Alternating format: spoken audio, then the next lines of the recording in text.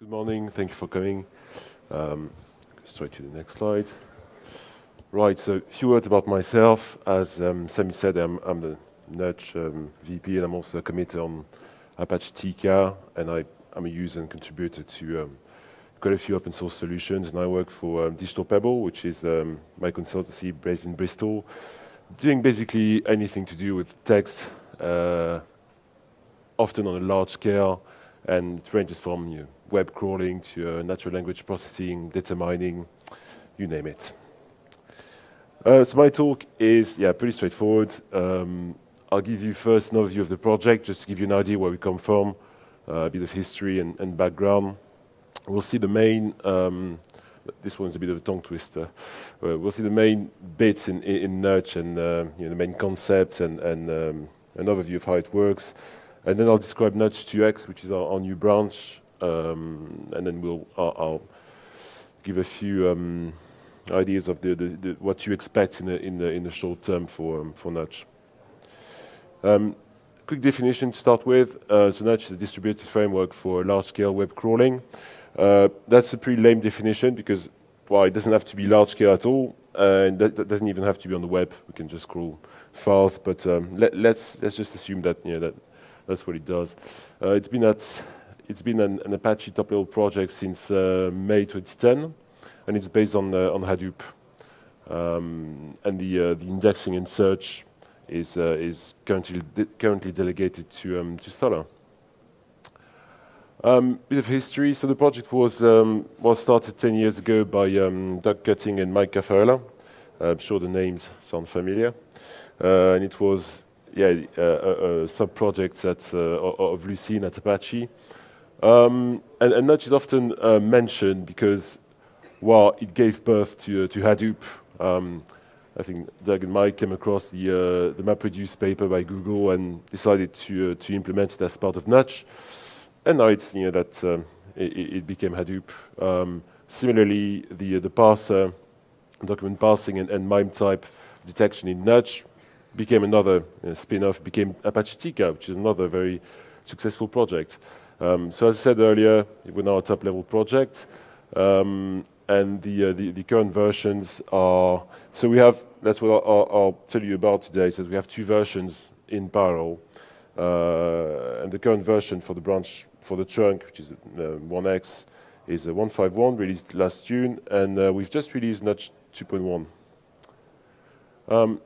Annoyingly, the green line is not really visible. So just imagine here there's that green line here, dashed until here, where it becomes solid with the first release this summer of 2.0.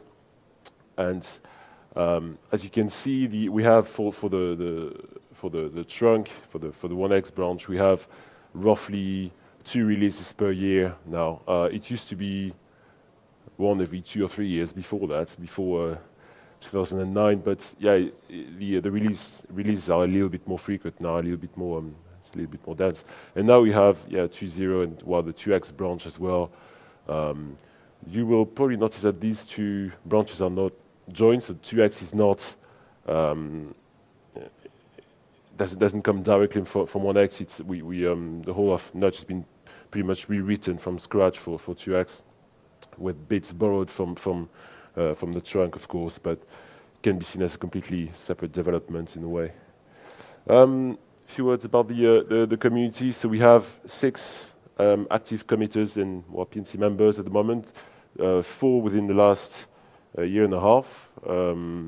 We have quite constant streams of new contributions and bug reports, and the mailing list, pretty steady. I mean, it's not the sort of traffic you would see on Lucene or Solr or Hadoop, but it has a niche audience, let's say. But it's steady, and there are constant discussions going on.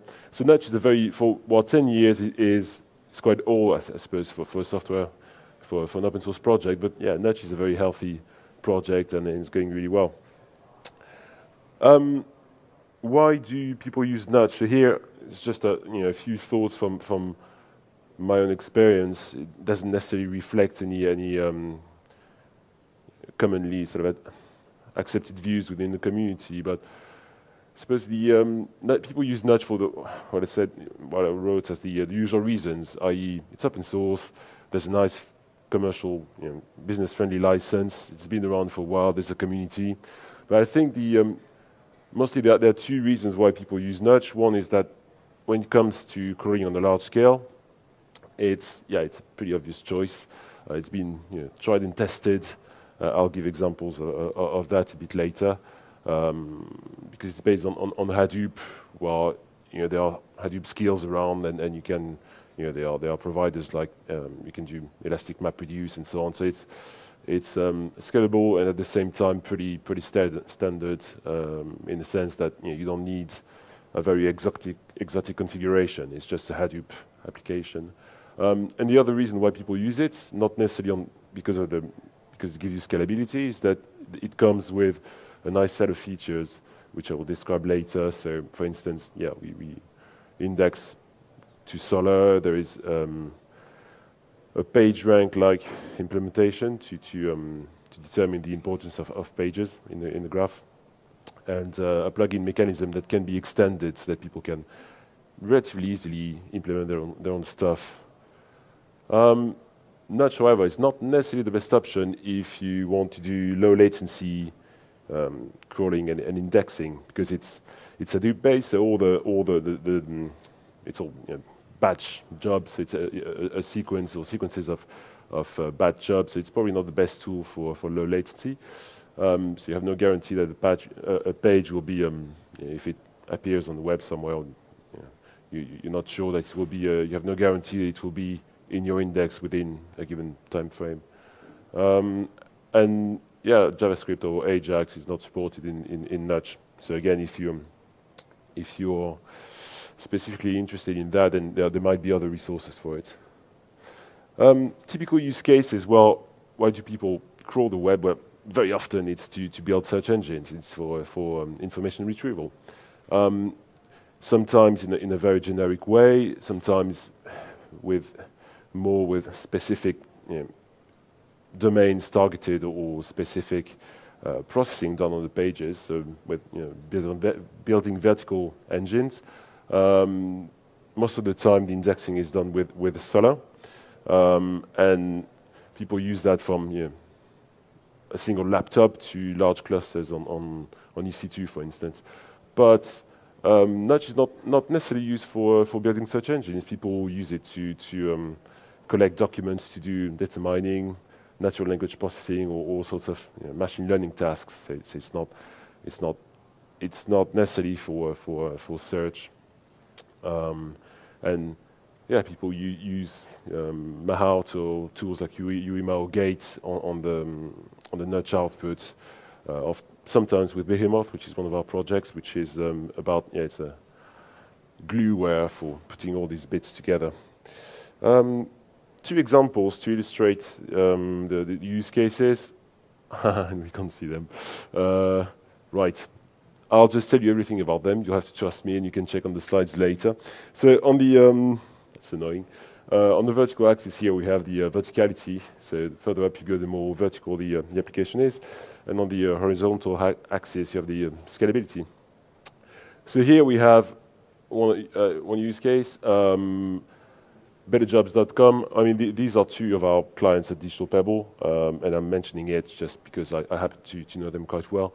So here we have a single server used to crawl job portals, aggregate all the content, with some bespoke work done on normalizing the structure and the content for these job adverts, because the way it's represented and for the structure and everything depends from one portal to another. So part of the parsing is about normalizing all this so that we can then index it with Solr. And there are roughly 1 million pages. So it's not at all a large crawl.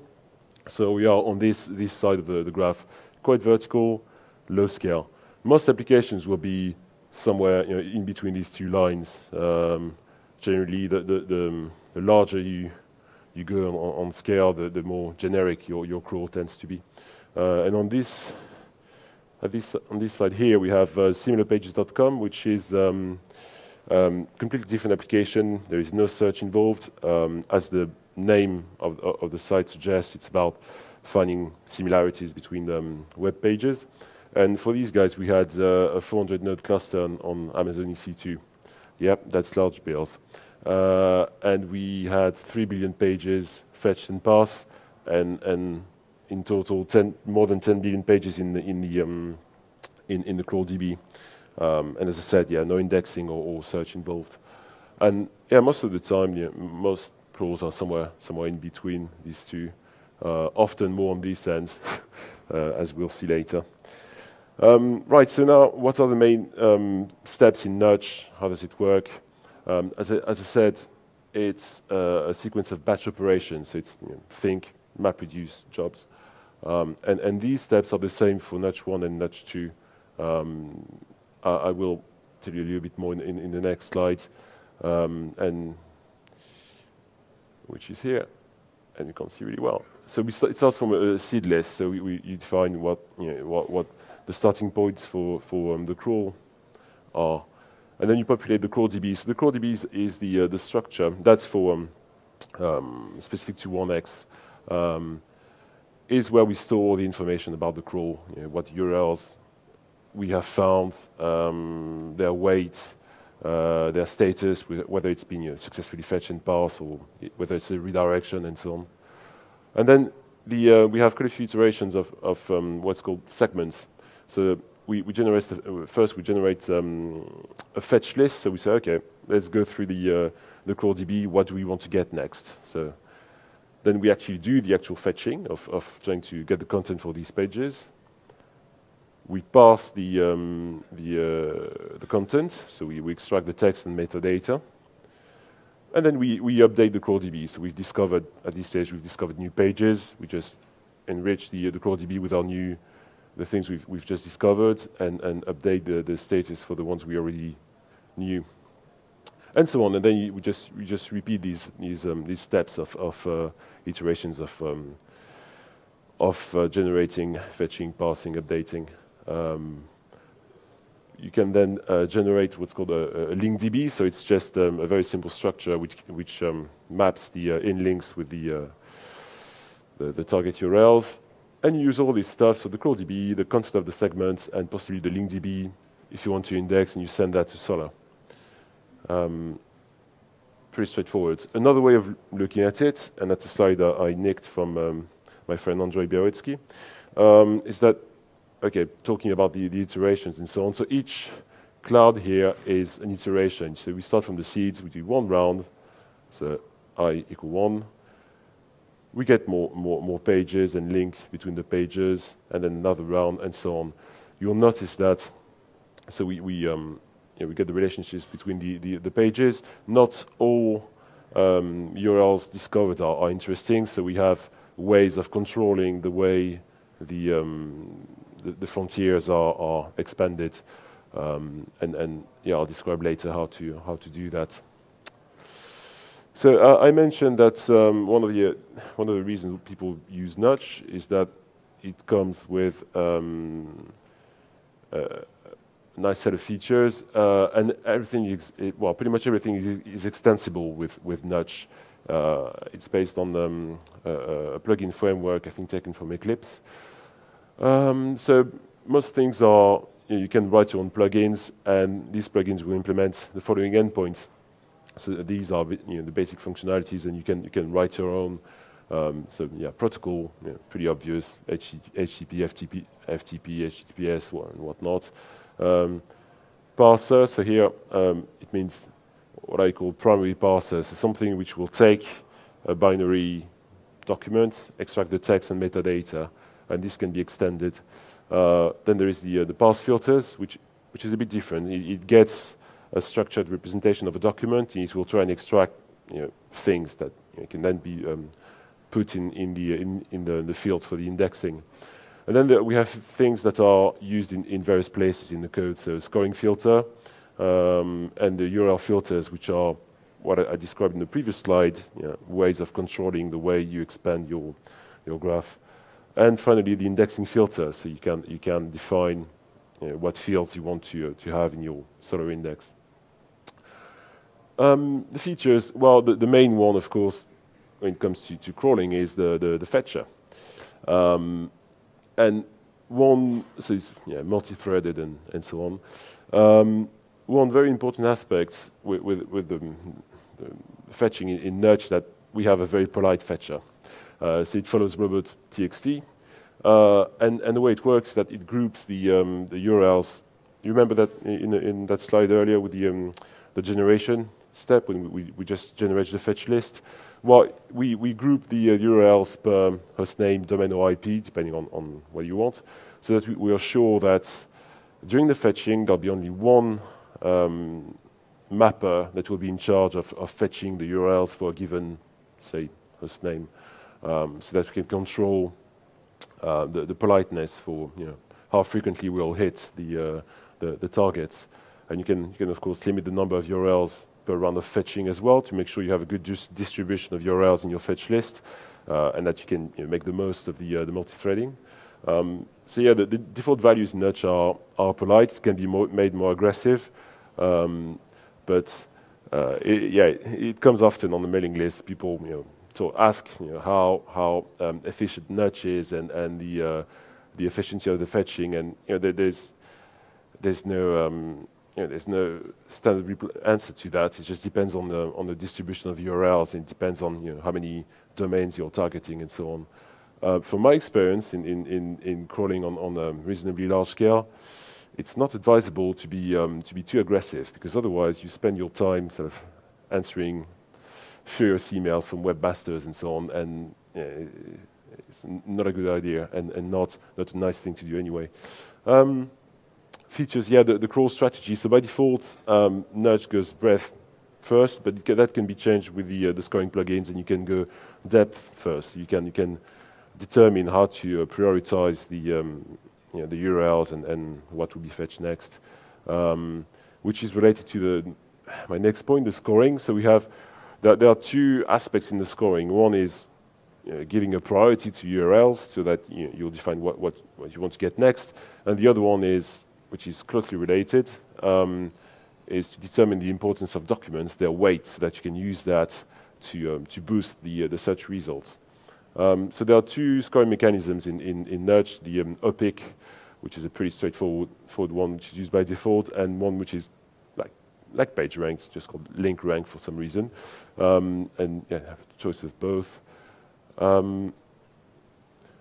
Protocols I mentioned earlier. Scheduling, so it's basically how often do you want to try to revisit a new document. You can specify, say, a set number of days, which is the default scheduling. There's also a module called the adaptive scheduling, so it will go and try and see how frequently a page tends to be modified, and then from that determine the optimal fetch time for that page. The URL filters, we have all sorts of implementations of and for filtering the pages. So standard regular expression, final state automata, which are much faster. You can filter by top-level domain, prefix, suffix. So there's a whole toolbox of things you can use to control your the expansion of the crawl. And similarly, URL normalizers. Basically, it's just a way of making sure that small variants in the URLs are just treated with a standard form. Again, it's a way of making the crawl more efficient, and also avoid duplicates. So the parsing is done partly with Apache Tika, so which I mentioned earlier. So we have a whole lot of formats supported automatically straight out of the box because we use Tika. I think there was a talk on Tika earlier. But we also have some legacy parsers that are still hanging around and that were pre-Tika. We also have quite a few other plugins to do specific stuff like language identification, which I think is based on Tika as well, or to extract various sort of metadata or meta tags from HTML pages. And as I said, the indexing is done with Solr. So we have a bespoke schema in Nutch that you can just cut and paste, put in Solr, and use it directly. I'll skip this. You can have a look at that when the slides will be published. You can have a look at that if you're really desperate. It's just the data structures in 1x. So yeah, with 1x, everything is based on the standard Hadoop data structures, so the sequence files and the map files, and that just explains what is in there. I'll just skip this, because there are quite a few things I want to tell you about, mostly Nutch 2x, which, as I said, it's been released this summer, and there's been working on that for I think a couple of years before. It's pretty similar to 1x in a way, in the sense that it's still MapReduce jobs, still uses Tika for parsing. We still send the documents to Solr for indexing. Yeah, the steps are pretty similar. It's always fetch, parse, update, generate, and so on. But the main change is that we moved from the Hadoop-based data structures I've just mentioned to a table-based architecture, and there's been quite a few NoSQL projects in the last couple of years, and so we have various options for that. But instead of deciding on being hardwired to a specific tool like HBase or Cassandra or whatever, we have an abstraction on top of the storage, which is done by a new project at Apache called Gora. So there will be, before I forget, there will be a talk about Gora after the break somewhere else. So yeah, could be interesting to go and have a look if you're interested. Just a few words on Gora. So it's a top-level project at Apache, and it's basically a ORM for NoSQL databases.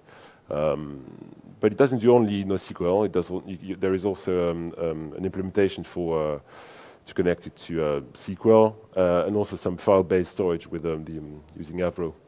The latest version is 0.21, released in August, and it comes currently with the following data store implementation. So there is Accumulo, Cassandra, HBase, Avro used for the file-based storage, DynamoDB, which I think is about to be released, and as I mentioned earlier, SQL. We used Apache Avro for serializing to the data stores, and we have backend-specific mappings to map from the object serialized with Avro to the actual data stores. Quick example of this. So this is the schema. This is an example of in Nutch 2x of how we represent a web page. So this is an Avro schema. So we define the various fields like status, fetch time, and so on. And then this is used to generate the Java code that is used by Gora.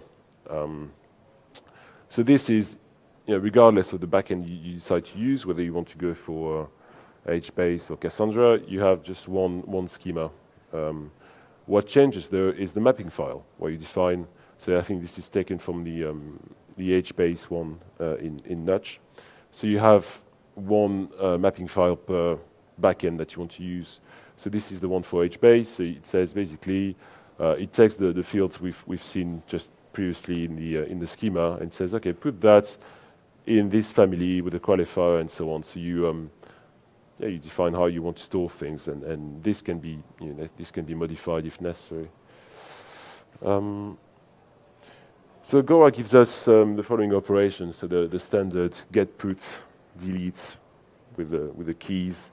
We can run queries as well, and I suppose the nature of the queries depends from the backend, from backend to backend. Quite well, importantly for us for Nutch, it gives us wrappers to run with MapReduce. So we have these things like the Gora mapper reducer that we use directly in Nutch, and that hides completely the intricacies of the various backends. So that's what we use.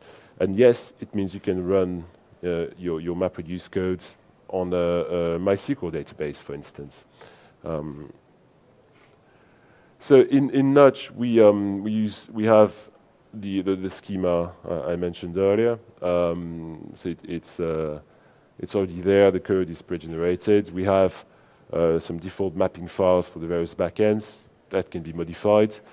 But in Nutch UX, there is no binary distribution. There's only a source distribution because you need to rebuild to get the right dependencies, the right Gora dependencies to get the specific backends and so on. More details on how to use it on the Nutch 2 tutorial. So what are the advantages of using Gora for Nutch?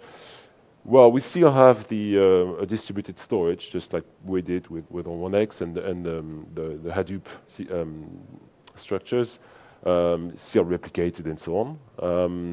But we have one big table instead of having a little bit in the LinkDB, most of the stuff in the CrawlDB, and all these various segments. It's all in one big table. And it simplifies the logic in Nutch. I'll give you an example. And also makes the code more efficient. Imagine you've done a bit of crawling, you have, say, 1 billion URLs in your CrawlDB, all very nice.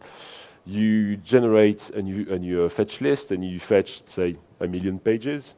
You want to update your CrawlDB with this 1 million pages. Well, the code that does the updating, merging, the MapReduce codes, basically reads the entire CrawlDB. So you deserialize 1 billion entries plus your 1 million you've just fetched.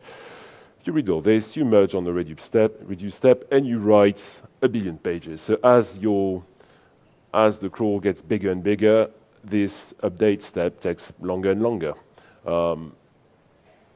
Gora will possibly, because we have more options when it comes to the atomic operation and so on. We have more options for that. Doesn't mean it's necessarily implemented yet, but might be. We need, as I said, we don't necessarily need to read the entire structure as we do now, so it might be more efficient in the long term. We haven't done any benchmarks, but this will come, I'm sure. And Gora is still early days. There's still a lot of work being done on it. Another advantage is that hopefully it will make it easier to interact with other resources, in the sense that if you have a piece of code that wants to extract stuff from Nutch, then you should be able to do that just by using Gora in the schema. A few drawbacks though. There are more things to install and configure. So if you need you want to use Nutch 2, then you need to install HBase as well, Zookeeper, whatnot. It's not as stable as Nutch 1x, but that's fair enough. Nutch 1 has been around for 10 years now, so it's had plenty of time to be stable. And in a way, it can be seen good or a bad thing. There is a reliance on Gora, so which will be a good thing when Gora takes up. Things in progress work in progress for 2x. Well, there's quite a bit of work to do on the Gora side for stabilizing some of the backends. They're not all necessarily at the same level and not necessarily all reliable in the same way. I know that people use Nutch 2 with HBase and with Gora in production, and I think it's fairly stable. I wouldn't trust the SQL backend that much, but there will be work done on this, I expect. Also because, as I said in one of my first slides, we have the development's been, it was written pretty much from scratch, and bits have been borrowed from 1x, but the development has been done pretty much in parallel. So we have features in 1x that we don't have in 2, like the link page rank equivalent, but we don't have that in 2x. At the opposite, we have we can index with Elasticsearch with the branch 2, but not yet with the branch 1. So all this will progressively, I assume, will be sorted. And there are also improvements to do on them, as I mentioned, with Gora. So things like the being able to filter scans on the backend side, which will make things more efficient. I expect 1 and 2 to be in parallel for quite some time, probably with more frequent releases for 2x because there are more things happening to it. a few functionalities coming probably in the short term. Some of them, I know some of them are being currently worked on. Support for Solr Cloud. At the moment, it's still the old-fashioned Solr, where we just send the document to a single Solr instance. I think that the idea is to leverage the capabilities of Solr Cloud and do things in a slightly better way and send the documents directly to the right shards and so on. Sitemap, which is something that's been on discussed for quite some time with Nutch. We'll probably use the code from Crawler Commons, which is a little side project we have. I'll mention it in a minute. Do things like canonical tags. And yeah, as I said, add things like Elasticsearch to 1x. Possibly doing having pluggable indexers. At the moment, we have just the code for Solr, and if you want to write, say, an indexer with Elasticsearch, you need to piggyback the Solr code, which is not ideal. I'd rather have, in the same way as we have plugins for doing all sorts of things, I'd like to see pluggable indexers. You can just implement your own plugin and use the standard commands for the indexing. More delegation. We've done quite a lot of that in recent years. Those of you who have been following Nutch for a bit will probably remember that we used to have our own indices, Lucene indices, with MapReduce and managed with Nutch, and also the search was done with Nutch and so on. So we got rid of all this and just delegate to Solr. So that was a massive improvement to the code. Also because you don't have to play catch up with the functionalities developed in Solr, and also it makes sense. And it had the code for Nutch has shrunk by, I think, almost 50%. So that was massive. Same with Tika. We used to have our own parsers and so on, which just delegate part of the parsing to Tika and leverage all the work being done there. So I think we'll keep doing more of the same. I mentioned Crawler Commons earlier, so this is where it lives. It currently does things like it has an implementation of a fetcher, robots parsing and so on. At the moment, we're not using this code yet, but the idea is that all the bits that can be reused by other crawlers will be put in Crawler Commons, and as the name suggests, and then we'll just use that directly in Nutch again to make the code better and smaller and easier to maintain. Also, I mentioned that PageRank-like library that we have. Now we have these wonderful graph libraries like Apache Giraffe, and it will make sense, I think, to delegate the computation of the PageRank scores to Giraffe. It will, again, less code to maintain, and it will probably be a lot more efficient as well. So you can find out more, of course, on the project web page, the wiki, which is relatively up to date. As usual, the mailing list. There is no book on Nutch. There is a very good chapter in Tom White's book on Hadoop, though, written by Andrzej Białecki, which is about 1x, of course, not Nutch 2. And yes, as I said, if your Nutch is just a Hadoop applications. If you want to really understand how Nutch works, a good understanding of Hadoop is crucial anyway. And yeah, and if you need support, consulting, training, there is a page listing people who can help you with that. Any questions? Out of data, like 1 billion documents, what are potential bottlenecks have you seen in this infrastructure? I'm not sure I got the question. Sorry. If I would really want to crawl a lot of data, like 1 billion documents, right? So a really big data set. Yep. What are potential bottlenecks you would imagine where I should look at? So is it DNS servers, indexing pipeline, or anything configuration in? You mean documents on the web? Yeah. Or, yeah. Well, usually as I mentioned, it's not really a bottleneck, but there are two things. The fetching itself takes a bit of time, but that's It's not so much due to the way Nutch is implemented. It's the fact that you want to be polite. You want to make sure that you don't send 400 requests to a single server within 2 seconds or something. But there are ways of making sure that you will distribute your fetch list as much as possible. So yeah, that's the step and it's fair enough for a crawler to have the fetching step taking a bit of time. The other bottleneck, well, it's not really a bottleneck. There are ways around it. Is that as your CrawlDB gets larger and larger, the generation step, so when you have to go through all the entries in the CrawlDB and determine which is the one to be fetched in the next slot, as well as the updating step, when you just merge the existing, the results you've just got from a round of fetching into the CrawlDB. This tends to grow proportionally to the size of the CrawlDB.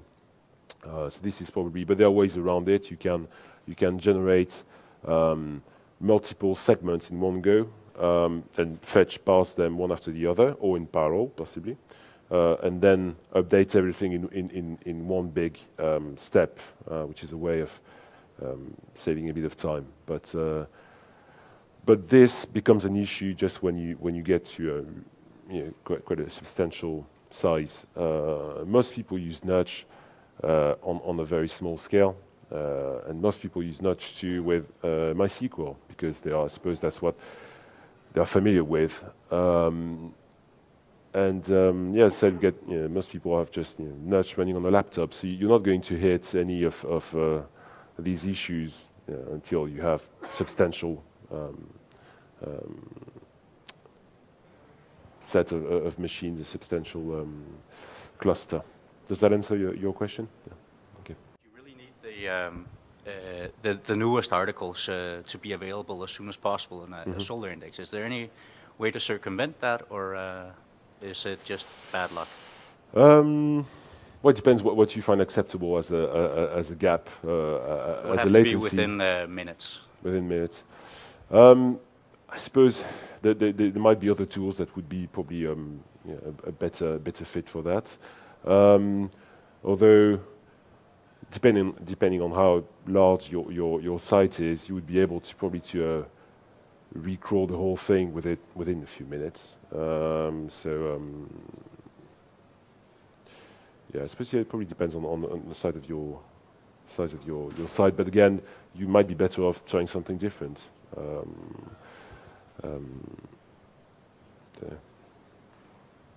It's about 2 million pages, our website. Pages. Yeah, so within minutes, again, you have no guarantee that the fetcher or parser and update and so on will finish. Yeah, probably not. It's one of the cases where I mentioned earlier that low latency, probably not the best tool.